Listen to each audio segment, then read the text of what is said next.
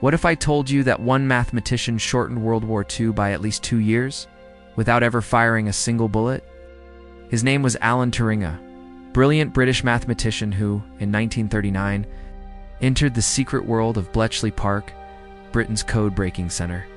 The enemy was the German Enigma machine, a cipher device once believed to be mathematically unbreakable.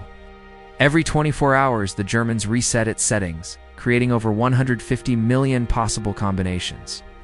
If the Allies couldn't read these messages, the Atlantic supply lines, North Africa campaign, towed, and the future invasion of Europe were all at risk.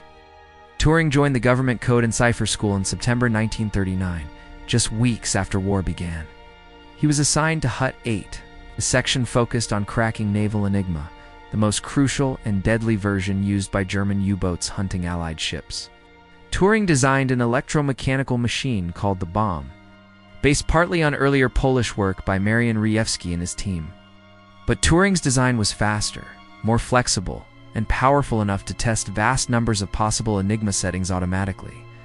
In January 1940, the first bomb solved its inaugural enigma key. By 1941, Turing's techniques allowed the British to read thousands of German naval messages, including U-boat positions across the Atlantic. This intelligence was codenamed Ultra. Ultra meant convoys could quietly reroute around enemy submarines. It meant Allied forces in North Africa received advance warning of German movements. And it meant that before D-Day, the Allies could monitor German deployments across Western Europe with remarkable precision. Historians now agree, Ultra shortened the war by 2 to 4 years and saved millions of lives.